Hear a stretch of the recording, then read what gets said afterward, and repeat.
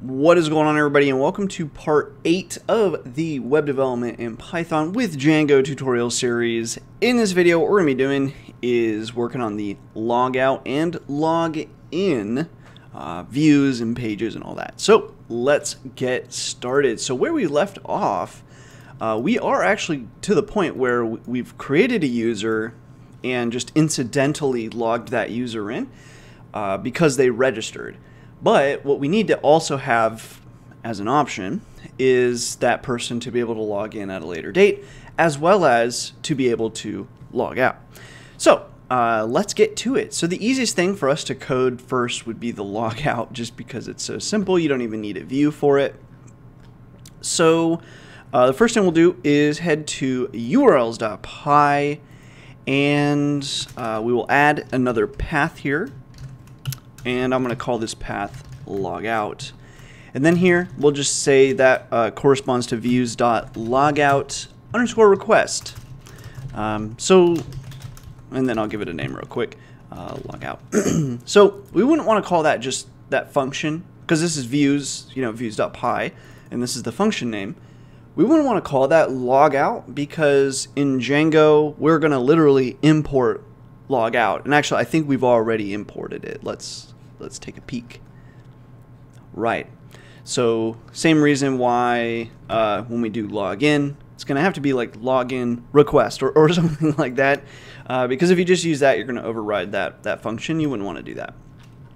So now what we're going to do is create the logout view. I think initially I might have said you don't need a view. My mistake if I said a view. Template is what I meant. You're not going to need a template. Anyway, logout request, because all you're going to use is Python logic here. You don't actually have to show the user anything. I must have been thinking. I just woke up. My apologies. So, and for the record, it is not 9:18 a.m. It's actually 7:18 a.m. I'm on a VM. Anyways, request. Continuing along, so all we need to do when someone hits that logout request is log them out, right? So first we'll just log out request. So it will log this user out here based on that that we're importing. So super simple, right? Though probably the next thing you'd want to do is maybe alert them to this. So messages.info, and then don't forget to pass request and logged out successfully. And then you could either use like JavaScript, I suppose, to just dynamically boop them out and show that they've been logged out, or we could just return redirect. And I'm just going to say main homepage probably. It would be nice. I actually don't know what code you would need, but surely there's like some sort of code in all of Django to refresh current page. So it'd be nice if you could just like log them out and then refresh that page.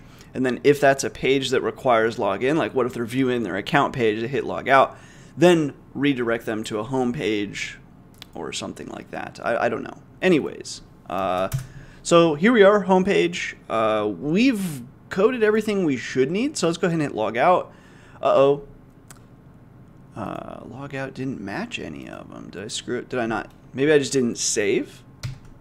I think that's all it was. Let's go back.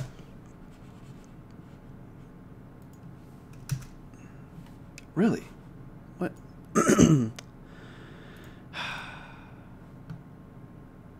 Do I forget a comma, possibly? I sure did. This is, what a great morning. Okay, now log out. Boom. Logged out successfully, and as we can see, it's changed to register and log in. But we hit login, and gosh darn it, we can't log in. So that's the next thing that we need to do. So I'm just going to come over here.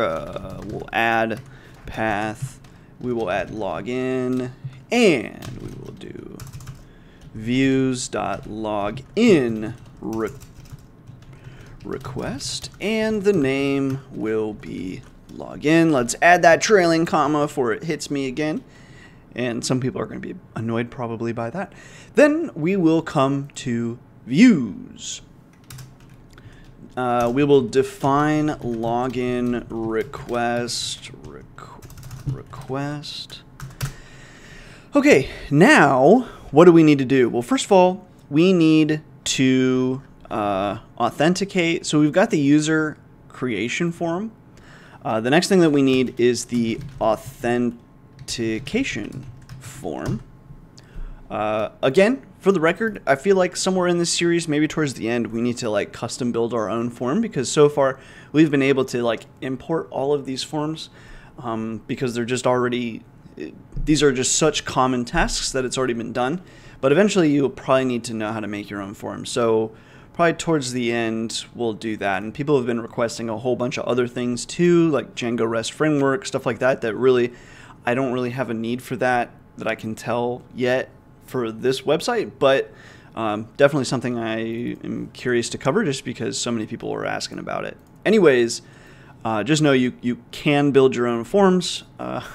Anyway, authentication form, we bring that in. So now that we have that, we're going to say form equals authentication form, and then return render, and we need to render request. Again, this, I'm not going to use the names anymore. And then the template name will be main login.html. And then finally, we will have form is form. Okay, so now we need this login.html, which we do not have. So we're going to go into main. I think I'm just going to copy and paste register, to be honest. Login. Let's open that up. Okay, so it's basically going to be the same thing. Rather than register, we should say login. If you don't already have an account, register.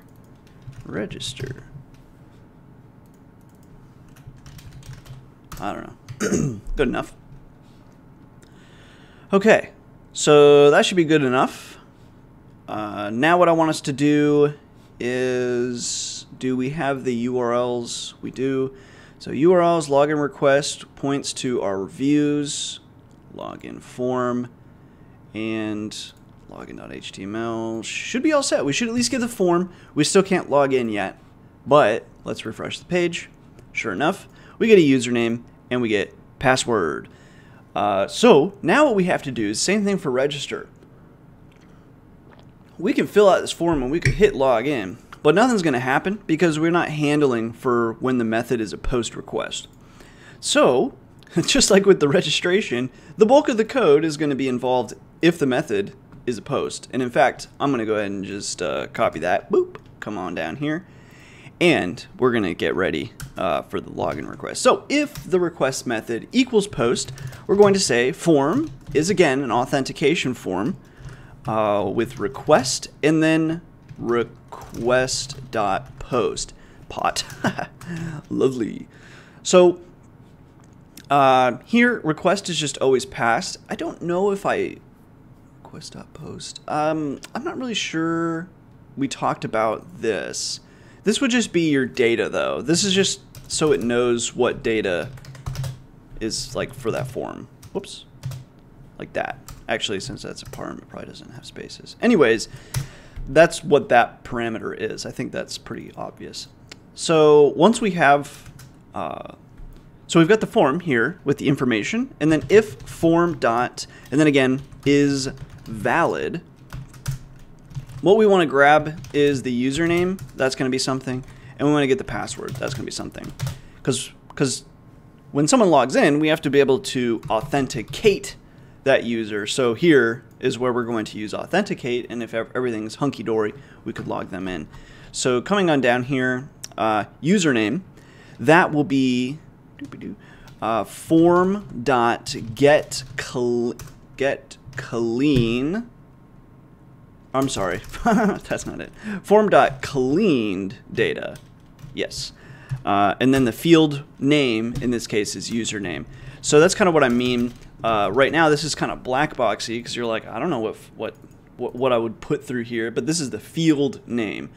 So you know, if we were to open up the code for authenticate form, for example, it's got multiple fields, well, 2, username, password, and so and then it has the name of that field. Like if you're going to build that field out in, let's say, HTML, you would have that name, and that you would do the same thing to get that parameter. Anyways, so that's username, form dot cleaned clean data.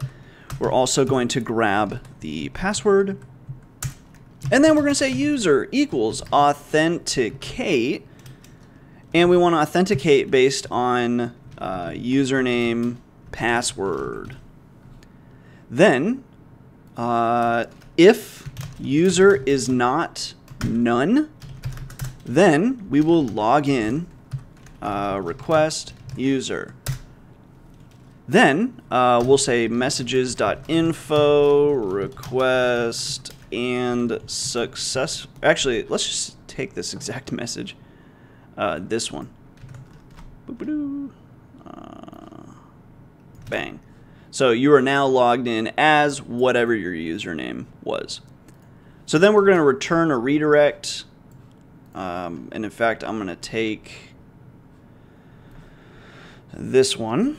Again, it might be interesting to return a redirect to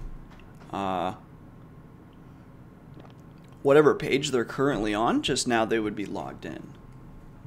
That would probably be a better way. If someone knows what that is, I wonder if we could just like Google that real quick. Like, what would be the current page? Get current URL Django, or maybe how to get the current. I don't want the template.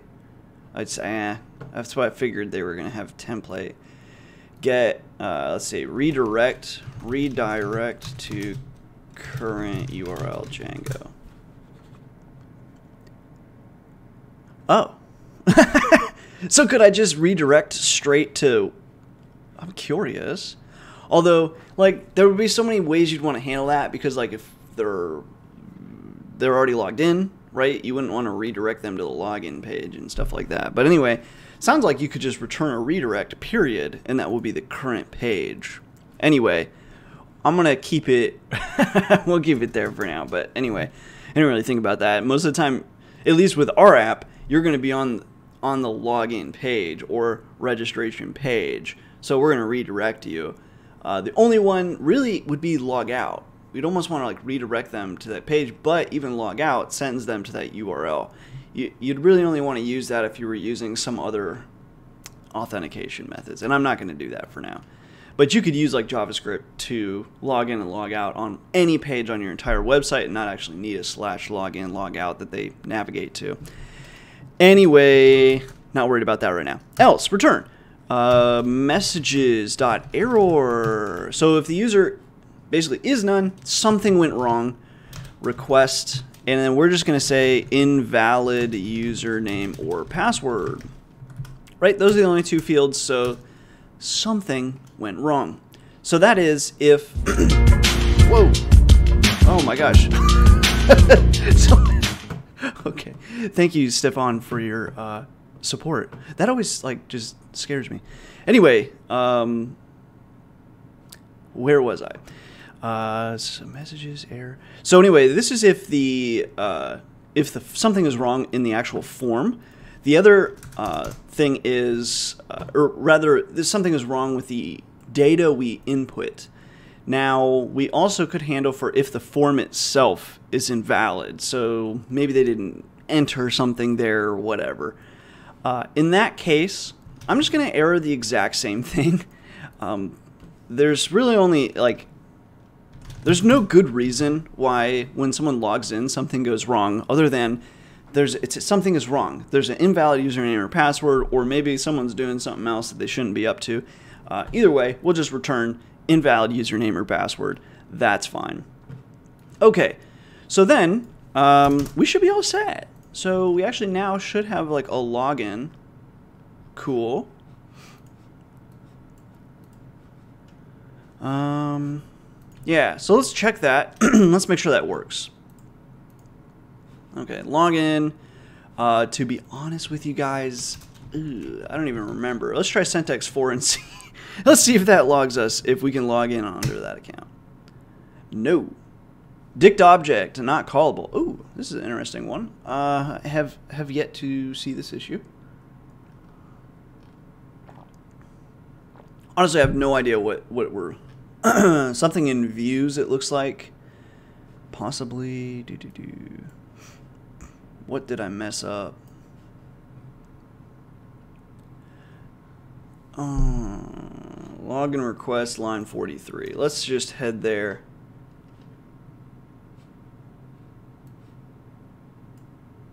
What have I done?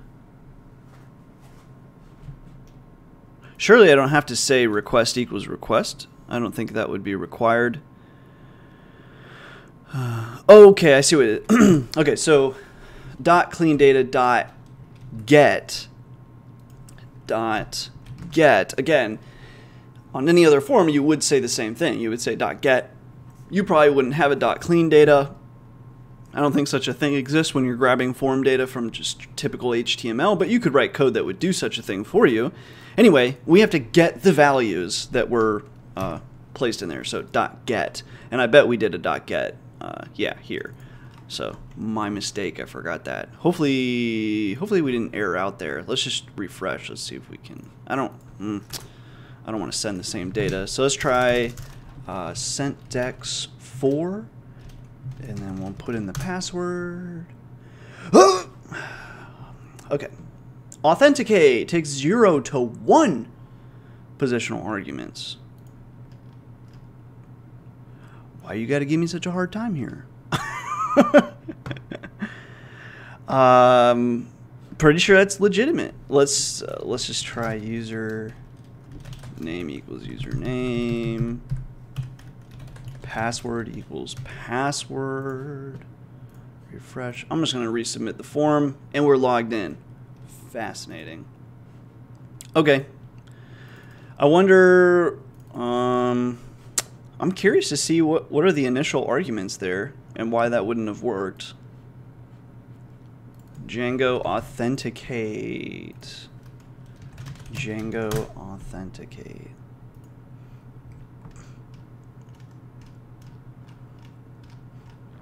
Come on. Why wouldn't you? Here, let's try this then. I just want to see what the initial parameters are. Authenticate for that.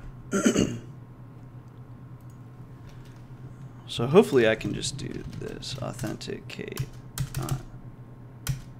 Hopefully I didn't just zoom right by it. Oh, wait. Let's go. How do I go back up to this? I want to read this. Request and then the credentials. Okay, so okay. I see what it's saying. All right. Okay. So you'll have to give the names there. That's interesting. So I wonder if you could extend authenticate to do all kinds of cool things for you to like validate form inputs. I suppose that's why that's there. Anyway, so don't forget to say literally username and password. Okay, cool. So I think I don't know how much time I've been jibber jabbering to you guys, but I would like to do one more thing, and that is extend one of our forms. So like for example, I was saying how you could create your own form entirely, or you can just kind of change forms. So for example, and oftentimes you'll probably find that you're going to change certain forms. So for example, authentication form. Maybe there's a few more things you want to authenticate. And then in user creation form, maybe there's some more fields that you want, that your model is willing to accept. So you want some more fields. Stuff like that. You can extend forms, but you could also make your own form if you wanted. So what I'm going to do is we're going to extend user creation forms. So the way that we do that, first of all, we'll go into main, and I'm just going to copy and paste really any of these, and I'm just going to call it forms. So we just need to create a forms.py. So if we go into main, And then you'll be blind for a moment. Here we go, forms.py. Cool. So I'm just going to delete everything here, and we're going to start fresh. So what I want to do is from Django, we're going to import forms. Then what we want to do is from django.contrib.auth.forms, we want to import that user creation form. That's the one that we've been using. From django.contrib, I'm trying to decide if we actually need, yeah, we do.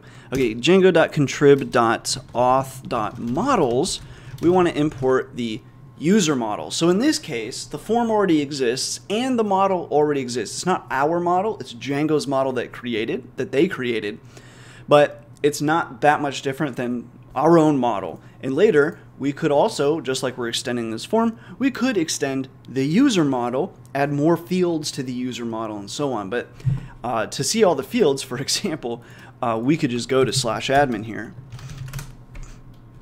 log in, and click on one of the users here.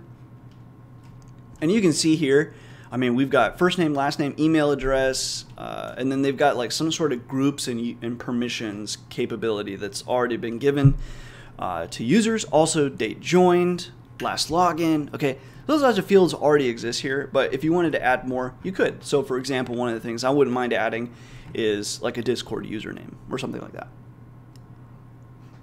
But like I was saying before, not really sure I would want to add that to the user model. Probably would be its own little model, just related to the user model. Anyway, so once we have these things, I'm going to say class, and I'm going to call it new user form, and this will inherit from the user creation form.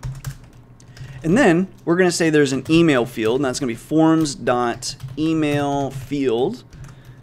And then we're going to say that is now required equals true. So the form will not be submittable. You will not be able to register without register without supplying an email. Why would we want to do this? Well, we want to do this because if people join and then later they forget their password, we need some way to help them recover their password. This is how we're going to do it. We're going to send them an email to help them recover it. So now class meta model is based on user. No, user. And then fields here for this will be, oops, username, email, and then password 1, and password 2. So this is exactly the same form as before. We're just injecting one more field there, which is email. Then define save. So when the form gets saved, self commit equals true. And then user is going to be equal to super new user form self dot save commit here false. Then user dot email, the new thing that we're just now adding, user dot email is going to be equal to self dot cleaned data, whatever happened to be in that email field there. If commit, we're going to say user.save. Oops. And then when we're all done, we return that user. Hopefully I did that right. Let me confirm and compare before we screw something up here.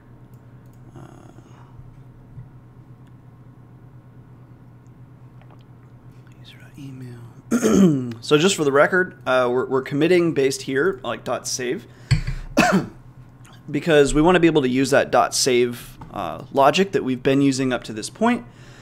By default, when we call .save, yes, we want to commit that data. That's the real, SQL commit. That's the real way we save things in SQL. But Django kind of helps us abstract that away to a more friendly term called save. If we call .save, yes, we want to commit it, but we don't want to commit it at this point. We're just going to save it. Then we're going to modify that email value that up to this point we haven't been modifying. Then we want to save the user, which means then we're going to input that data into the database.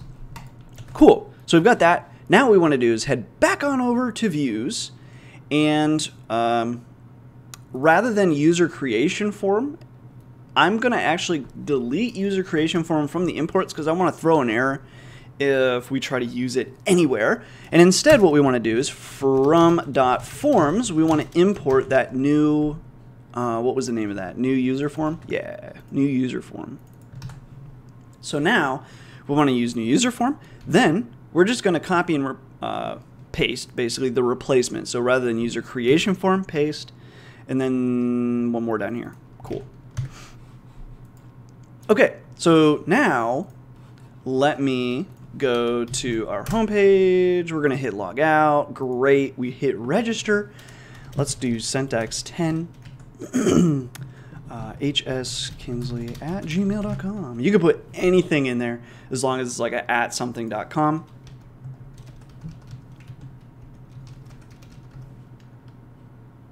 Hit register. New account created. Syntax 10. Cool. So it looks like that account is all set. We could hit log out. Cool. Everything's working up to this point. Let's head on over to admin. Log into our admin user.